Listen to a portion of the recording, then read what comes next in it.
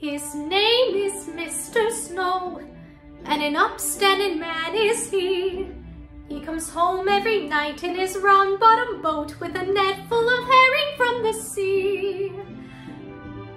An almost perfect beau, as refined as a girl could wish, but he spends so much time in his round-bottom boat that he can't seem to lose the smell of fish. The first time he kissed me, the whiff of his clothes knocked me flat on the floor of the room. But now that I love him, my heart's in my nose, and fish is my favorite perfume.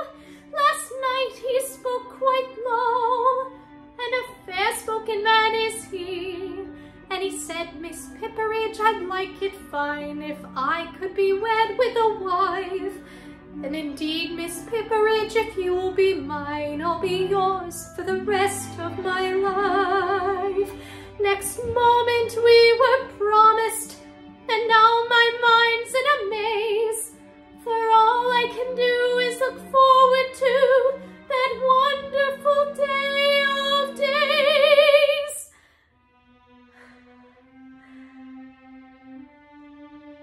When I marry Mr. Snow,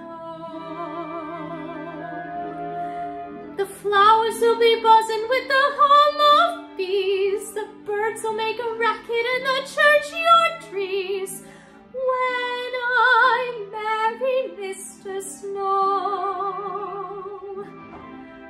then it's off to home we'll go, and both of us will look a little dreamy-eyed, a drive into a cottage by the